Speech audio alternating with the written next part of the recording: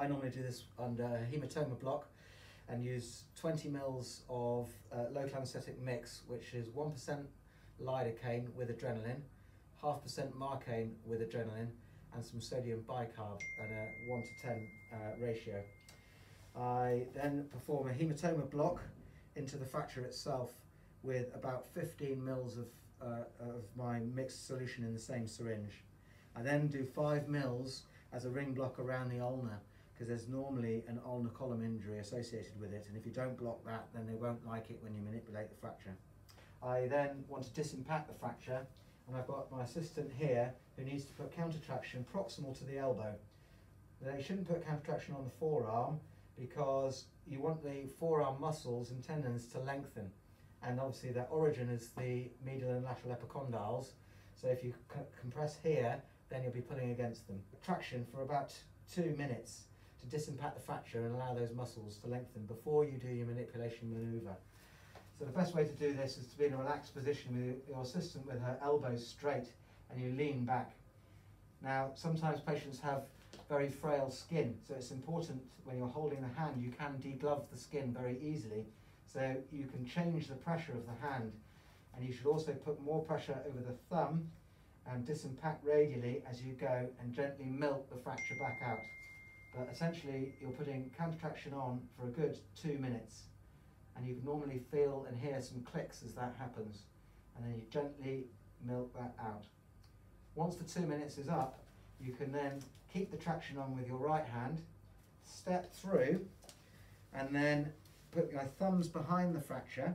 I'm going to extend the wrist, if you let go, extend the wrist, extend the fracture, make it the deformity worse, get your thumb behind the fracture, and then flex it back on to the end of the radius with a bit of ulnar deviation. And then I can do the final manipulations with my thumbs on the back of the wrist. I then get my assistant to hold wrist flexion and ulnar deviation and hold proximally, which allows me to apply the plaster. I'm not going to cast in this position. This is the cotton loader position, which leads to CRPS. This is just to hold the reduction whilst I apply the plaster. The final manipulation in plaster will be on the distal radius and not on the wrist itself. So it's very important where your thumb placement is. I've already prepared my plaster, and this is the shape that I make. So when I'm cutting it, I cut it at an angle which allows for the cascade of the metacarpal heads. So you shouldn't have one that comes perpendicular, you should account for that. I then cut a notch out for the thenar muscles. I use a 4-inch or 100 ml plaster, which is more than enough to not just sit on the back of the wrist and forearm, but also to come around the sides. When you're manipulating a fracture, you need to have 3-dimensional hold.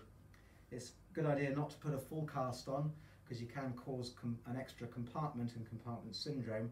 But if you have one that comes at least 3/4 of the way around, then that will normally hold your fracture reduction. I always start with my wool anchoring at the wrist, which is the narrowest most point, okay, and then I'm going to come up through to the hand. You don't really want to come up much past the metacarpal heads with the plaster. The wool should just go over the metacarpal heads to protect the skin. You don't want too much wool over the fracture site itself, and as you come down the forearm, you're overlapping 50% at a time. A little bit extra at the proximal most extent of the plaster where it can dig in. Okay, my assistant at all this time is holding the fracture reduction.